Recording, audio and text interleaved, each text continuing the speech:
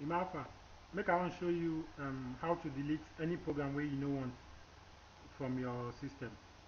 If you get to this page here from control panel, then you go program, then you go program and feature. If you reach there, click on any program where you want delete, like this. For example, make I say I want delete this one. I'll click on like this. You go see say you go show blue.